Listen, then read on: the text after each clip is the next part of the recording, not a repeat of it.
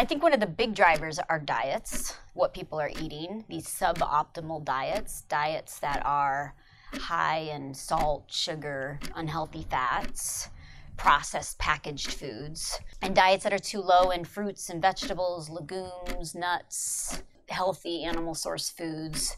So diets now have become the major risk factor in the world and a significant contributor to obesity. One place to tackle that would be food environments, the place where citizens, consumers go and make choices about their food, a market, a restaurant. There's lots of things we can change within those food environments. Prices of healthy foods, ensuring that people get access to those kind of markets, eliminating food deserts.